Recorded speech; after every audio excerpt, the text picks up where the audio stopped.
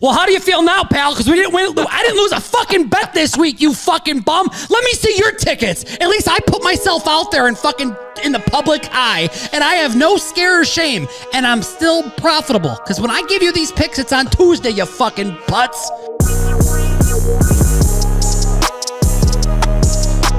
Bang, bang, chitty, chitty, bang, bang. We got the 100X Club is back with Marco, Hollywood, Pamani, and I got Tony Sharp next to me. We're a couple of winners doing a show. Here we are. Give him the intro. I'll tell you, with an intro like that, it's safe to say you probably won $1.5 million this past weekend. I won. Let's get into the show today. Today I want to welcome you guys, but I want to let you know that we want to hear your comments. We're going to be bringing some comments into the show. We're going to have a separate little session today that I can't wait to get into. I cannot wait to do that. But also drop some things in you may want to hear, some things you maybe don't know. My favorite color is purple. I was about to tell you guys my penis size, but I didn't feel like it.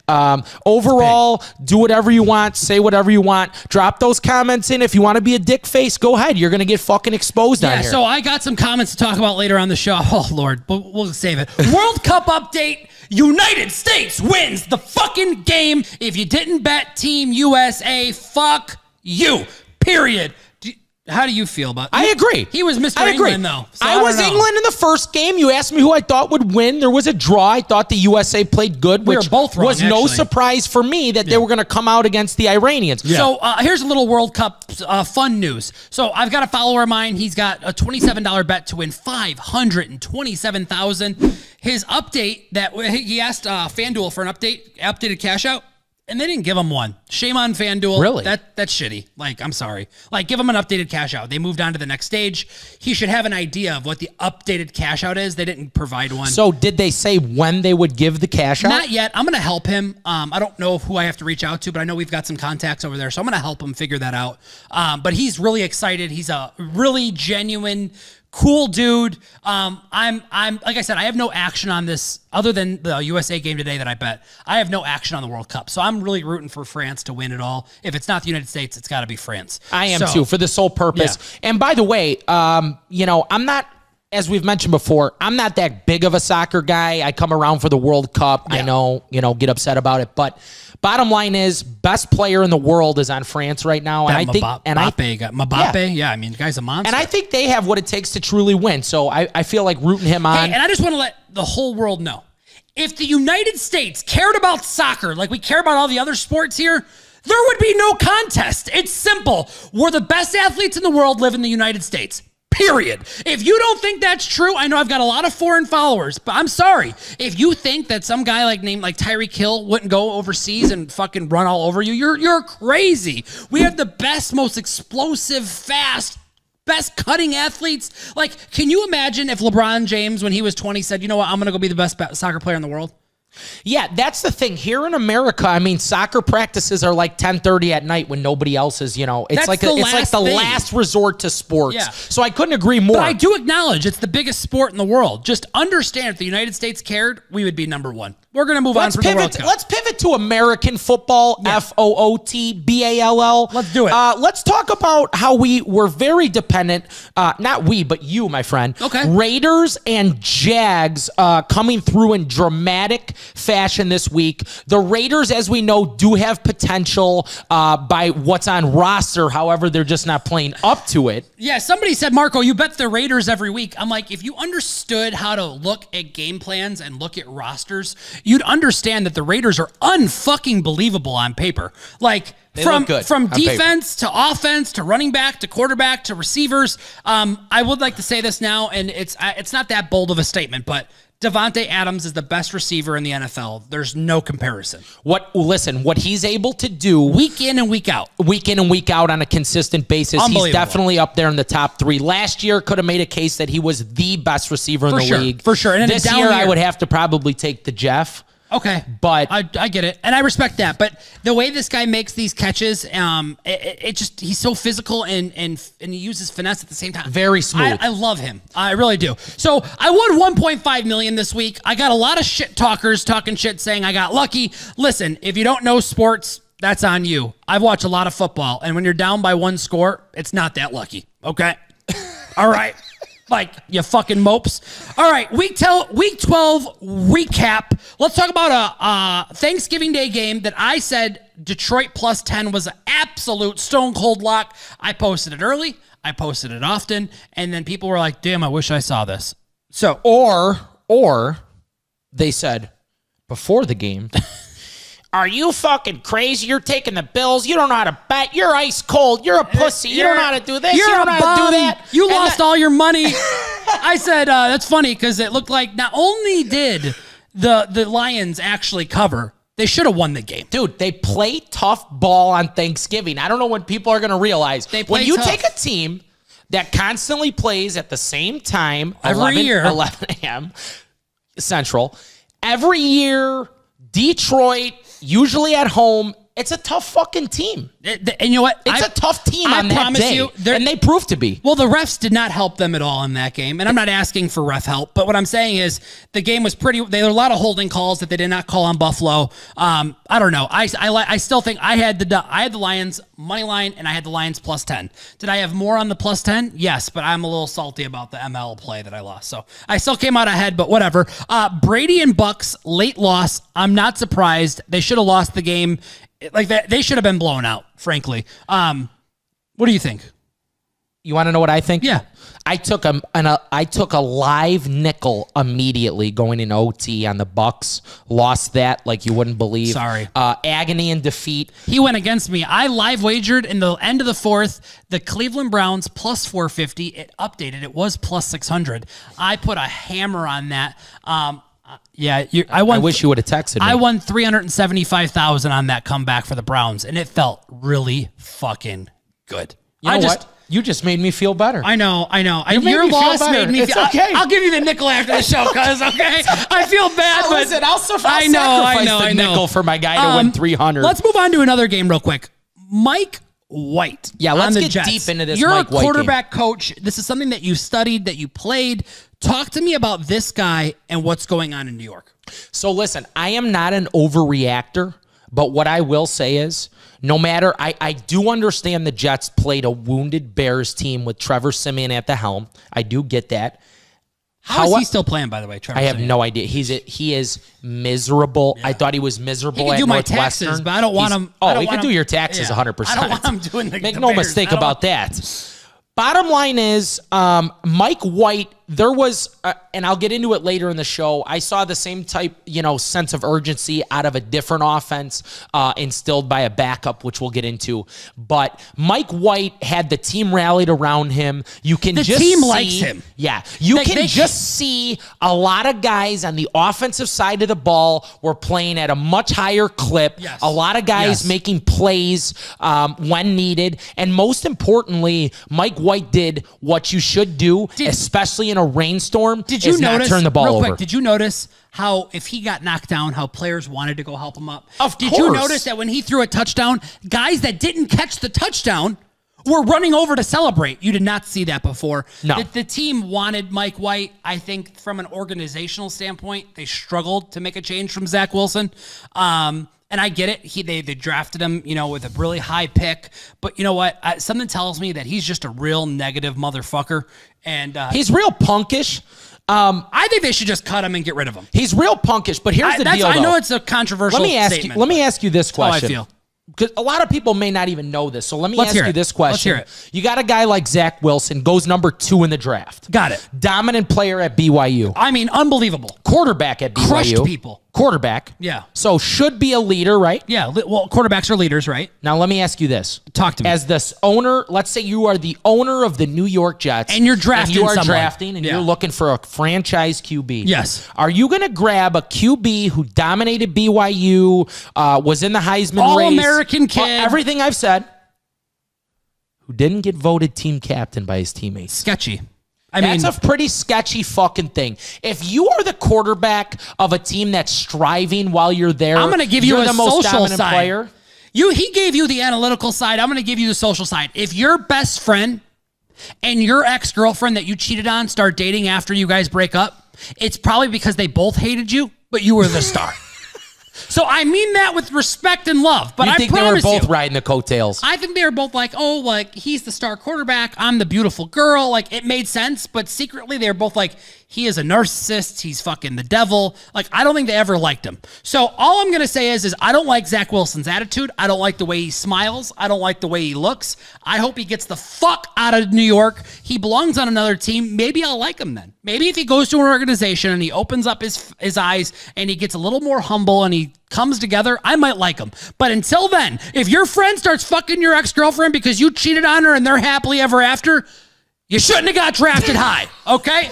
That's just my social sign. Oh, that was what you got out of it. That's my take, okay? I know sex means a lot, all right? So, all right, Philly defense looks beatable. I agree.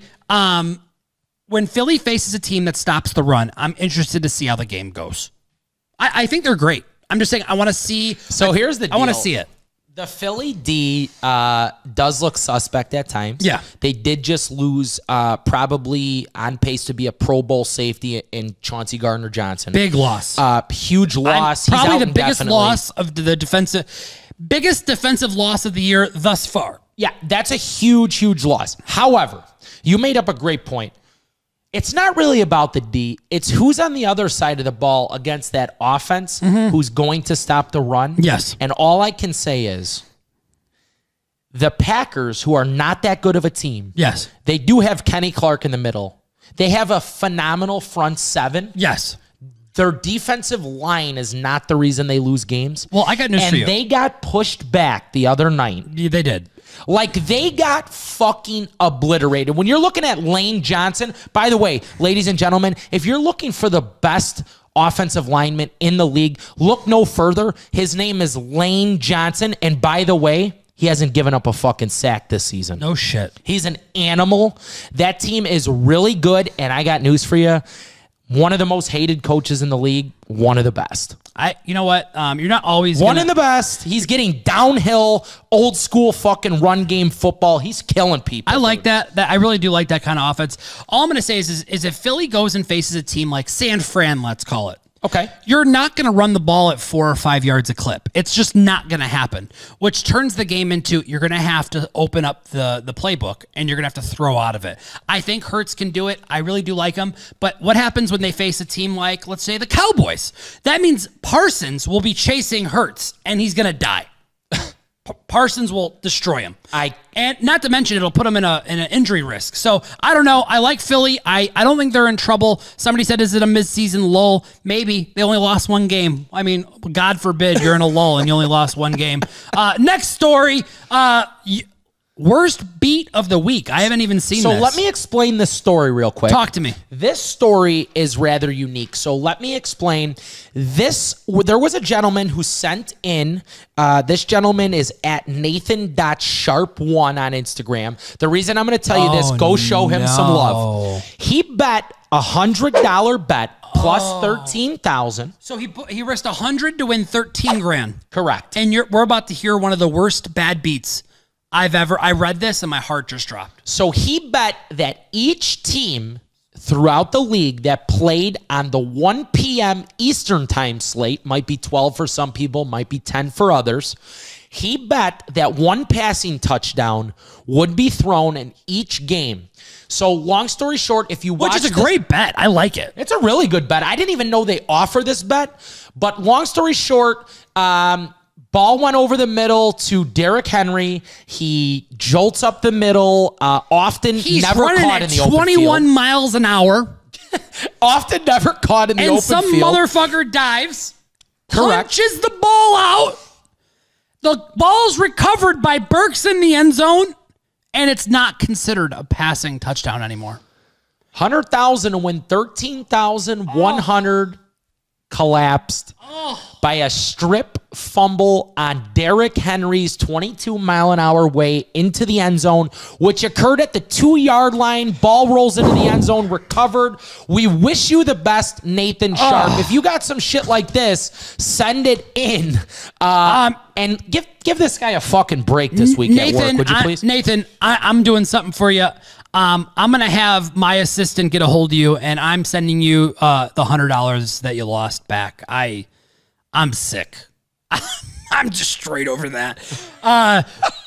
Giuliano, my buddy Giuliano is actually way behind me. He's leveling up guns for me in Call of Duty right now, so excuse him, but I don't want to level up guns, okay? He does it for me. But I'm going to have him send you the 100 at the we're going to figure out how to get a hold of you, and I'm going to send you the 100. So. Listen, some next people now as we transition are going to get very excited. Something that a lot of people have been looking for is for us to start talking about some NCAA football. I love it. I think TCU is the most overrated fucking number 4 team I've ever seen in the fucking league. I don't care. I could play in the Big 12, defense in the Big 12. You see this? You see this? I could fucking play defense in the Big 12. I might be a little old now, but when I was in my heyday, I ran a 4.3 940. Okay, it was 4.4. I won't lie. I ran a 4.440 and I fucking flew all over the field. These guys, I don't care what they say.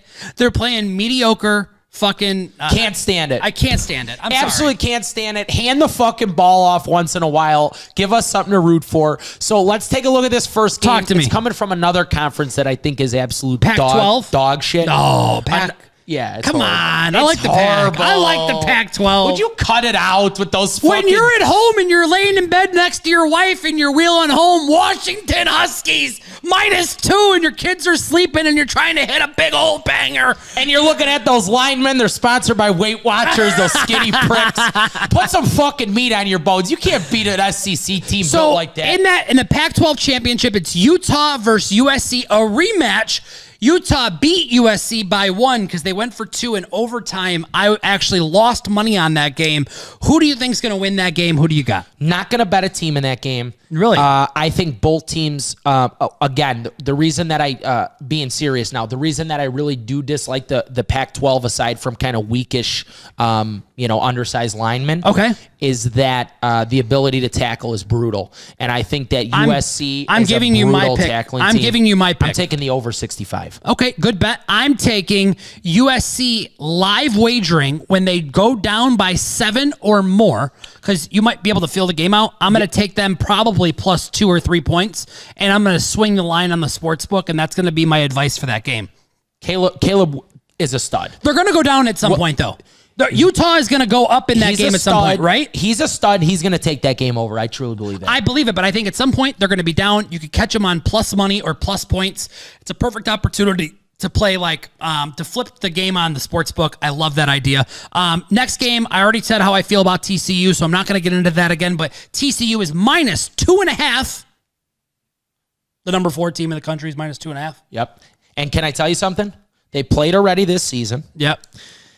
TCU earlier this season in October overcame an 18-point deficit the last time they played and won the game. A stolen game, so that's why the line could be that low. I actually might take this vendetta one step further. I might take betting on apps is very you don't feel it. I might take 110,000 and go to the casino and place the bet on Kansas State just so I could feel the energy when I place the wager. I'm not there yet, but I'm thinking about maybe I should just, to one last fuck you to TCU, I should do that. I mean, I don't know how you feel about it, but that's kind of how I feel. Okay, next game, LSU, Georgia. I am so annoyed that this is the matchup. I want to see Alabama play Georgia in the SEC championship. I don't want to see LSU. Why do you want to see Bama, though? They're not that good this year. I'd rather watch Nick Saban coach team than Brian Kelly's coach team that just lost his 10-point favorites. I don't want to see that team again. I don't want to. They're going to get slapped by Georgia, and I don't want to watch it. So you think they kill them? I think they kill them. Do you see the line on this game? 17. Yes. Yeah. They're going to murder them. I think it's going to be a disaster. I'm not going to bet the game. I like the under in the game, 53. Okay. I think LSU is going to have whatever there is a word more than trouble. Okay. That's what they're going to have on offense. I personally won't be betting that game. I don't like it. I mean, when you bet -17 and then they're up 24 and then you get backdoor, I don't even want to be in that position, so I'm not betting the game. But How about Michigan at the Big House against Purdue? Michigan, Purdue. I'm a little, I want to say a little bit of a tribute, not that he's even going to see it. Aiden O'Connell lost his older brother. I don't know details. I don't know anything, but I was told that he's been with his family here in Chicago somewhere. I'm really sorry that you're going through that type of pain. I've never experienced it. I don't have a sibling, but I lost my dad young, and I know that it hurts, and you feel that pit in your stomach. I don't know if you're playing or not. Out of respect for you, I'm not even going to comment on this game. You're an incredible quarterback. You're going to the NFL. If you do play, I'm rooting for you, and that's how I feel about it. That's classy, and I couldn't agree more. Yeah. Obviously, if he does see this, we wish him the best. Yeah. Okay. Next up. Oh, are you ready? Oh, this is the segment. We're gonna start off slow this week on what we are gonna now be calling the Hater Hotline. So, we chose 2 comments that we're gonna bring on to the Hater Hotline. The first comment I'm gonna go ahead and touch base on. This is by @UNG or Ung Ivory. Man, y'all picks have been ass these past weeks. Well, how do you feel now, pal? Because we didn't win. I didn't lose a fucking bet this week, you fucking bum. Let me see your tickets. At least I put myself out there and fucking in the public eye, and I have no scare or shame, and I'm still profitable. Because when I give you these picks, it's on Tuesday, you fucking butts. All right, go ahead. I'm done. It's your turn. Listen, I got news for you. You could comment anything and everything you possibly want. Don't say your picks are ass. You sound like a fucking little baby. I dropped my nuts in your mouth for fun. And I bet you the guy didn't even bet it. Don't fuck with me. Don't fuck with him. We're not listening to your bullshit. I've had enough of this guy. Way too much time on here. Let's go over to the next guy. The next comment. I can't wait to get out of this one. Max, which means your mom didn't know what name she was going to give you, and somebody gave her Max. Someone brought a dog in the waiting room over at the hospital. Throw that kid a bone. Both were the luckiest wins ever. Ravens were up 7 with 1:59 left, and Seahawks were winning by 7 with 3 minutes left. Are you dumb? 7 points in football is 1 score. If you took your time and you said with 5 minutes left, they were tied. But you said, for my comment, I'm going to strategically put with 3 minutes, it was 7. That means that other team with timeouts had 4 downs to go all the way downfield, no matter what, on 1st, 2nd, 3rd, 4th, they're going for it, to score and tie it. Shut the fuck up. You guys don't know sports betting. If you're down by 7, it's 1 possession. It's simple. I'm here for you, but if you're going to talk shit, be prepared to back it up. And if you want to have this conversation in person, I love having conversations in person because I love to talk sports. And if you love to talk sports, I'm going to fucking break it down. And by the end of it, you're going to give me a hug and say, I'm not going to comment about shit no more. I like you. We're done. That's all you're going to say. What do you think? I mean, honestly, I couldn't agree more with you. Whether it's 2 minutes in one game or 3 minutes in the other, 7 points is 7 points. Yep. It's 1 touchdown and an extra point. It's not a big fucking deal. There's a reason that when the game was created, there was this thing called a 2-minute drill. Yeah, literally. Also, if you're the kind of bettor that is down 7 points in a game with 2-3 minutes left, then you must be just one heartless fucking just absolute My guess loser is you're down a ton of money. I am never, ever looking at a television with 2 minutes to go with a possible potential cover and thinking I'm out of it. You know what's crazy is I was watching these games, and if you watched those games, the Raiders were up 1 point at 21 to 13. The Jags were up at halftime by 1 point. Like, the games were close all game. You can't just take one instance. A game. Football's ping pong, and it's going to go back and forth all the time, and you have to understand that there's going to be peaks and valleys in these games, and that's how I feel. But you know what? That's the Hater Hotline. 2 people liked Max's comment. Fuck you, too. We're going to get way more spicy, too, with the comments. But okay, so Week 13, primetime games.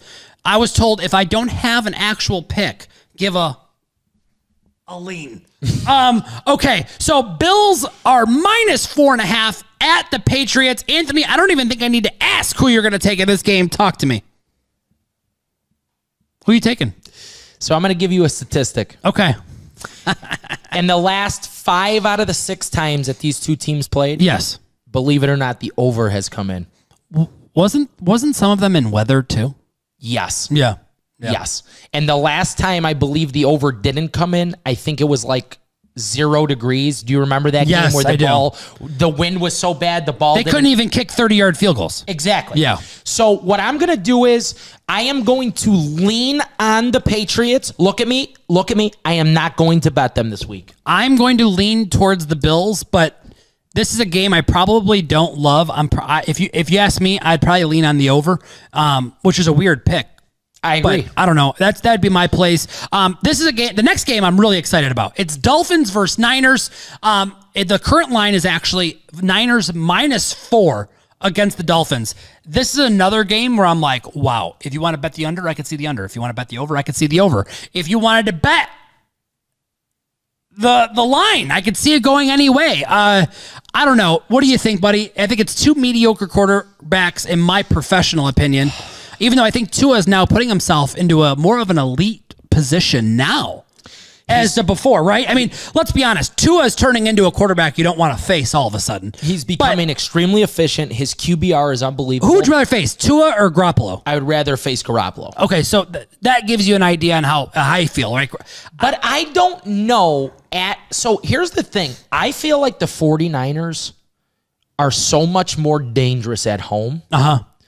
And I also feel like this is one of those games where McCaffrey is going to have... The Niners are going to have ball control in this game. Exactly. And that's exactly my point. And my only fear with somebody betting the over in this game is I think the Niners know how explosive the Dolphins offense is.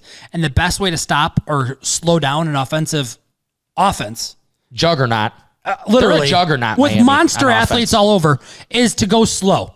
And the Niners know how to play slow. They do. And that's why I think they have a shot in this game. But Yeah. what is going to be huge in this game, and maybe for the remainder of the season for the 49ers, is how healthy and quickly they can get Elijah Mitchell back. I know. And this is a game in which they would have really needed him as a two-headed monster with McCaffrey. What's kind of funny is a guy that they shipped off, isn't Jeff Wilson on the Dolphins?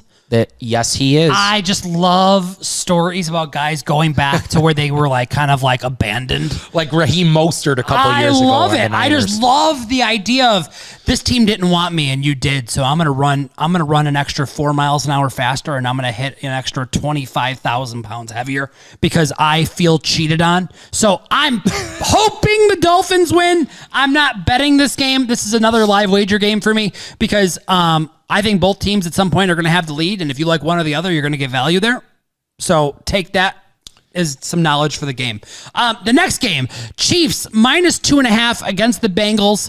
I'm leaning Bengals in this game. I don't think the Chiefs are as dominant as people are saying. Yep. I like the Bengals. I think their defense has come around. I think they're going to have Joe Mixon and Chase back next week as well, which is going to open things up for T. Higgins and some other guys that play.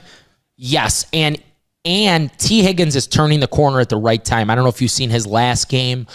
He's been able to play unbelievable while Chase has been out. But bottom line is, since he, believe it or not, 4-1 in the last 5 games against the Chiefs. That's wild. It's going to be a vendetta type game. If you remember closely, the last time that these two played, AFC title game, Joe Burrow got the best of Patty Mahomes. Extremely high-scoring game. Bottom line is this. I look at this game as a true gambler, and I say, wow, I think a lot of people are going to be on the Chiefs. Yeah. Less than a field goal. Yeah, I agree. That's how I feel. So I am leaning on the last 3 games. I have not picked a game yet. I know. The games they put on this paper for us, these are the toughest games ever to bet. These are tough. I don't have a lean anyway, but I love to. These are games I love to live wager because. But I had to add a game to the slate. What is it? And I want to hear your opinion. I didn't even know this was coming. Be a sin. Yet you don't. Let's hear it. He doesn't know because this would be a sin if we didn't touch on it. Let's hear it. It's going to be the Green Bay Packers. I can't read your chicken scratch either. It's going to be the Green Bay Packers. Okay. At the Soldier. Okay. Okay. Now keep in mind, this is hard for me to say as a diehard Bear. Go ahead. Green Bay 11-4 against the spread. Brother, I don't like this game. Not beating the Bears. Is Justin Fields against playing? The spread. Is Fields probably playing? Not. If Fields isn't playing, I'm taking the Packers because we lost our safety, Eddie Jackson, and that's a huge loss. And do you feel that Jordan Love was completely ignited, which is the other QB that I was talking about in this game? I would almost, did he ignite the team, or am I looking at something I would different? almost rather face Rodgers than Jordan Love. I mean, who wouldn't want to play Rodgers with a broken thumb and a bruised rib cage over Jordan Love, who came into the game, lost by 7 the other night in Philly? He looked good. He looked good. He looked crisp. He looked good. And by the way, the receivers, Christian Watson, all those guys, Cobb, they all came alive. I agree. Okay, so we're going to talk about Marco and Uncle Tone list off a few bets they are actually taking and loving this week. What is a couple bets that you love? So I'm going to go ahead and give you my Sharp Cheddar Thursday. How about that? Oh, I'm going to give you the Sharp Thursday. This is the Thursday night parlay? Yeah. Do it. Let's hear it. And then I'll give you one we'll do it at the end. Cousin, who go. we like. Cousin, I'm going to give you a Sharp Thursday. I'm taking Ramondre Stevenson tomorrow night. Got it. Or I'm sorry, Thursday night to score a touchdown in that game. Got it. Love him on the 1 yard line. He's a hard-nosed runner. I'm taking Diggs to get 50 yards in that game. Doable. If I know Bill, he's going to try to lock up Diggs as much as he possibly can, which is going to lead me to my next pick. I'm taking Gabe Davis to get more than 25 yards in one that pass game. for that guy. That's one long pass. He's a big-time deep threat. Love Gabe Davis. And last but not least, I'm going to take an alternate over 33 and a hooker. And that pays plus 2 honeys. That's a plus 2 honey. And honestly, very feasible. I'm going to get a lot of pieces of dirt in my DM saying, oh, you took 4 teams for plus 200. Winning is winning. Yeah, that doesn't make a difference to me. Thank you, cousin. I like the parlay. Only one I'm a little about is that Ramondre Stevenson, but I know that he does get the ball a lot goal line, so I could definitely see that happening. Beautiful. I like it. I actually like it. I like it. Why don't you give me a game you really like this week? Okay. And then go ahead and give us your best bet. Because, by the way, if you've been looking at our best bets at the end of every show, they're hitting. Yeah, you're hitting. They're hitting a lot. They're winning. Yeah. I am going to go ahead and I'm going to take my favorite bet of the week is I talked a lot of shit about this team, but I'm going to take Minnesota -3. Say it again. Minnesota -3 is probably my favorite pick of the week. They're playing the Jets. They're only a 3-point favorite at home. You hear that, Edgar? He's getting closer and closer to the Vikings. The public is going to love the Jets at plus money. I would take the Vikings at the money line, but I think the safer bet for people that are risking, money is the -3. I get it. So my bet will be Vikings money line against the Jets. If you were going to ask me, Marco, I want you to pick out a game that is just super awkward and makes no fucking sense, and I want you to it's a big money line dog. My money line game of the week, and I'm not sure if I'm going to bet it yet, but I'm kind of leaning like I'm going to, is going to be the Broncos plus 8.5. It actually just went to 9. I would take them plus 9 and on the ML. I bet you that's about 340 on the ML. I know that's crazy, and they're struggling to score, but the Broncos defense can stop the run. And with that being said, I expect this game to be close. And 9's a lot of points when I think a game is going to be close. So that's my second favorite bet of the week. And as I talk it out to you, I'm going to bet it. I'm taking Broncos plus 9, and I'm going to sprinkle a little bit on the money line. It's a psychopath play, and I'm not recommending it for people, but I like it. So you're telling me that line is now up to 9? It's up to 9.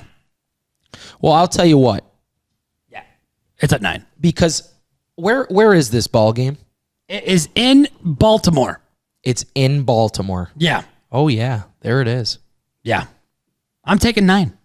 I'll tell you what I'm going to do. What are you doing? I'm going to give you my prosciutto pounder of the week. Prosciutto pound. And I'm going to give you a prosciutto fucking pound. Let's hear it. I'm going to tell you something.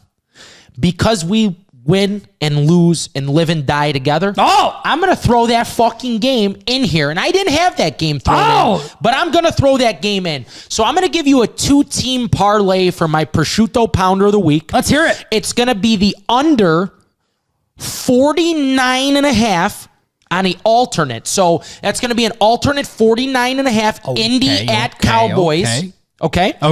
And then it's going to be the under in that exact game you said. I can see that happening, so I like that play. At 41.5. So that's a 49.5, 41.5 in the Baltimore-Denver Indy Cowboy. Parlay those together and have yourselves a fucking day. And I was told that I need to give you guys 100-to-1 parlay because the people want it. Yeah, you So will. Uncle Marco is going to put together 100-1 parlay for you to take this weekend. And I'm actually almost ready. I'm one pick away. I'm actually above 100-1. I'm going to have to buy some points in some places, I think. Cuzzy, do you have the under in that Cowboys Indy game? I don't. I would take a look at that. Yeah? Yeah. The under in that game? I really, honestly... 40. Wow, 43.5? I would buy up a couple as you can. That's so low. But here's the deal, though. Let's hear it. I want you to imagine right now as you draw this par. Okay, my eyes are closed. I'm imagining. Good. I want you to imagine the Iceman. Okay. In that double knee brace. Yeah. Running away. Yeah. From Micah Parsons. He's going to die. Matt Ryan might die this week. I don't know. They would just, if by chance he evades pressure, he's going to get DeMarcus Lawrence coming off the other edge. All right. I don't see them moving down the field. I literally just built a 100-1 parlay in the last 60 seconds. These are literally games that I've just talked about liking. I'm going to give it to you long and hard. Here we go. Give it long and hard. We're going to do the Titans +5 against the Eagles. We're going to do the Bengals +3 against the Chiefs. We're going to do the Raiders +3 against the Chargers. We're going to do the Vikings -3 against the Jets. We're going to do the Browns -7 against the Houston Texans. Deshaun Watson's back.